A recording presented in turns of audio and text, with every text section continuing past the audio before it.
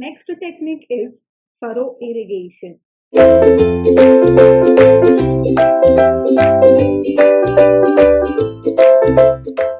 See, you can see the image of the furrow irrigation. Here, we are excavating the furrows. Furrows means a narrow ditches through which the water is allowed to supply or water is allowed to discharge. So, through the main ditch, we are going to supply this water through the subsidiary water courses, and again through the subsidiary water courses, we are allowing this water to enter into a various furrows or various narrow ditches so that the level of a water is maintained properly and slowly the water plant roots can extract the water sufficiently extract the water for their nourishment. So let's start with the discussion. See, in this method, only one half to one fifth of the surface is wetted, and hence the evaporation losses are very much reduced, as well as it results in a less pudding of a soil and permits a cultivation properly. So, what is exactly a furrows? Furrows are a narrow filled ditches excavated between the rows of the plant and carry irrigation water through them. Generally, the length of these furrows uh, maybe varies from 3 meter for the garden crop to 500 meter for field crops, and the common length being 100 to 200 meters only. See, if the furrows are of a excessive length, then what happens? Deep percolation losses and soil erosion will occur at the upper end of the field, and the general it cannot wet the soil properly. It generally wets the soil at the head of the channel or head of the field only, and the end part of the field will remain dry. So, the general slopes provided for the furrows may vary from 0.2 to 6 percentage, and this method is generally used for the row crops like maize, jawar, sugarcane, cotton, tobacco, groundnut, potatoes, etc. So, furrow spacing for corn, potatoes, sugarcane, and other row crops is determined by the proper spacing of plant rows. One irrigation furrow being provided for each row in such a circumstances. The spacing of furrows is kept from 1 to 2 meters in orchard irrigation. If the spacing is kept more, it is essential to check the distribution of moisture after each watering by auger boring. See, for the soil of a low permeability, the depth of furrows may vary from 20 to 30 centimeter, and the depth it should be in between the 8 to 30 centimeter also. But the soil having the low permeability, it should be vary from the 20 to 30 centimeter. So it is essential in irrigating the root crop such as the sugarcane crop to have furrows deep enough and the stream in each small enough so that water cannot come in contact with the plant. The common size of furrow for row crops such as cotton, tobacco, and potatoes is about 25 centimeter wide and 8 to 10 centimeter deep. So generally we are taking the depth, we are generally considering the depth of furrows is 8 to 30 centimeter. So this is the furrow irrigation. It reduces the percolation, it reduces the evaporation losses, it reduces the soil erosion problems.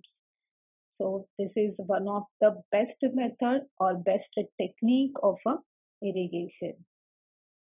Next technique is a sprinkler irrigation. So it is also called as a farm water application. Generally, if you visit to the garden, so you can see there is a sprinkler is fitted in the garden. So continuous water supply is going on. The sprinkler has a two arm or four arm. So through this arm, the water application is continuously going on.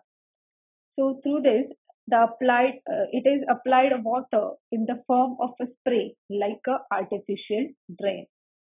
In this system, the cost of a land preparation and permanent water delivery system of channels of or conduit is less. So here, no need to level or no need to cultivation, no need to do any leveling of a ground, no need to do the any ditches, furrows, etc. So we can simply construct and we can simply adopt this sprinkler in our field, and we can easily supply the water, artificially water to the particular field or farm. The sprinkler system can be classified under the three heads: permanent system, semi-permanent system, and portable system. This method is more useful where there are some conditions and there are some favorable reasons where we can adapt this sprinkler irrigation. Where the land is irregular, there only we can use, not there only, but we can use when the land is irregular, we can use the sprinkler irrigation. Surface irrigation is not adopted. Obviously, the land is irregular, leveling is not properly done, then the surface irrigation is not adopted. So in this situation, in this condition, we can adopt the sprinkler irrigation. Land gradient is steeper, then because if the land gradient is steeper, the soil erosion will take place, the losses will take place. Hence, we adopt the sprinkler irrigation. Soil is erodible, then soil is highly permeable, then water table is high, seasonal requirement of water is low. In these conditions, we can adapt the sprinkler irrigation. So there are some advantages of the sprinkler irrigation. In this, by adopting the sprinkler irrigation, we eliminate or we reduce the seepage losses. Land leveling is not required. No cultivation is required. It covers 16% of crop area. It gives 80% of efficiency. Required of labor is less. So ultimately, the payment or the salary that is given to the labor, so that will be deducted from the overall cost. It reaches down the salt, hence prevent the salinity. Like a advantage or like a positive aspect, it has a negative aspect. It has a bad or ill effects also. So wind may distort the sprinkler pattern because the sprinkler uh, is constructed and is introduced at a certain level from the ground level or above the ground level.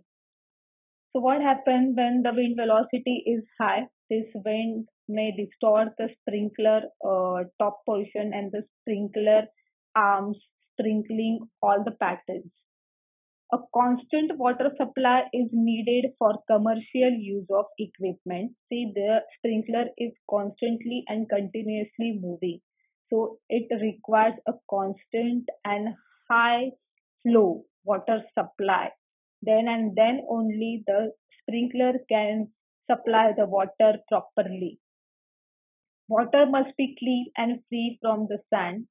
If it is contaminated, water is contaminated, the silt particle may clog the sprinkler nozzle or sprinkler outlet. So the water will get clogged and the sprinkler cannot be moved properly and sprinkler cannot be discharged the water properly.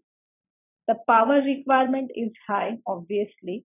The heavy soil with poor intake cannot be irrigated efficiently.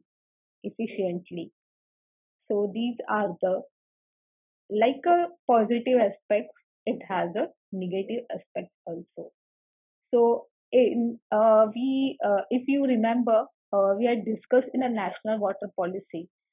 In the national water policy, they had mentioned that, or the features that had mentioned in the national water policy, that we can adopt a sprinkler irrigation and a drip irrigation to save the water, or to utilize the to utilize the best, or to utilize the proper amount of water, so that we can uh, control the we can reduce the water losses properly.